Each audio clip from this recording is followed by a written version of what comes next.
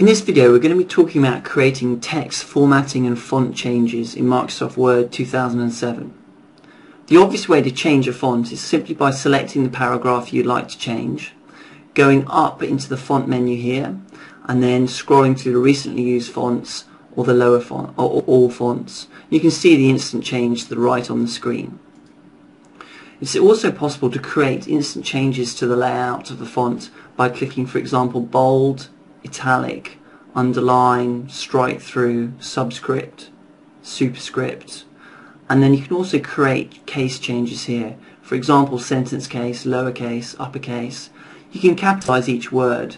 That's to say, make the first letter a capital, and you can also toggle the uppercase, lowercase, and lowercase to uppercase.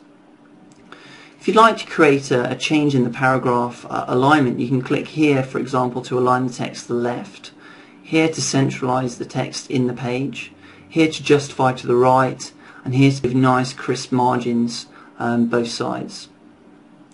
This icon here is actually for adjusting line spacing. So for example, if you need to double space, just click on 2 here and you can see everything is double spaced.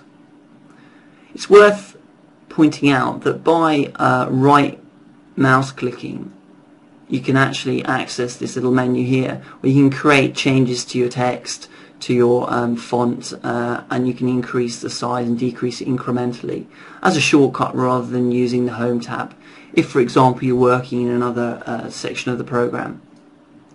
If you need to change the text position relative to a picture, for example, it's actually necessary to change the parameters of the picture relative to the text. So what I mean is, if you click on the picture here, you'll see the Picture Tools tab here has appeared with Format. And if you click on the Format here, you can then adjust the position of the picture relative to the text by clicking here, and you can see it moving throughout the document according to the icon you choose. It's actually also possible to bring it to the front, send it to the back, but the text wrapping is most useful when arranging pictures relative to text. So, for example, you can click on tight here to give a nice alignment here where the text will run very close to the sides. You can click here and actually make the picture appear behind the text, as you can see so. And you can obviously make it appear in front of the text and completely override the text.